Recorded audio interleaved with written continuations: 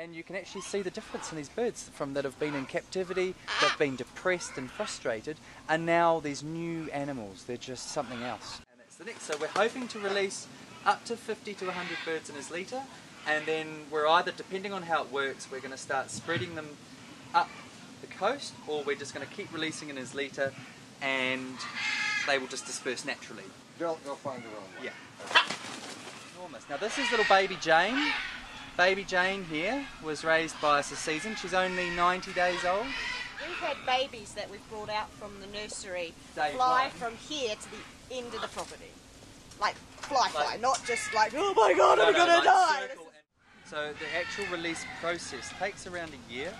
So between raising them here to the transport is usually about a year and a half. So it took us 8 years to raise 40 greens for release.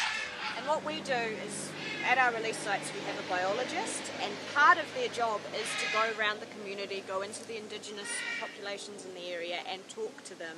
This is a country that runs on ecotourism as well, so if you explain to these people, you're going to get tourists who spend lots of money if you have something they can look at that's wild and in a tree. Now we're sustainable. They're much happy. Right. Yeah, it's the thing about you have to give them something that makes them money, otherwise they... Our corridor idea, where we want to reintroduce the Pacific corridor of the starlings.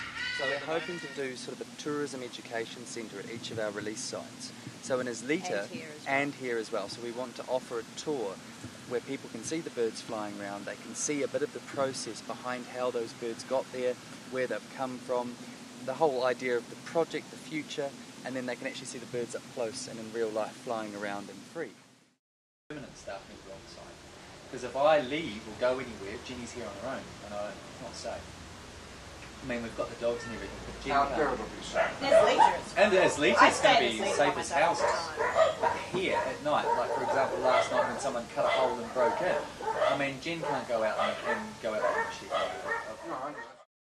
We had a lady that emailed us recently, and she was her grandmother would tell stories of a red cloud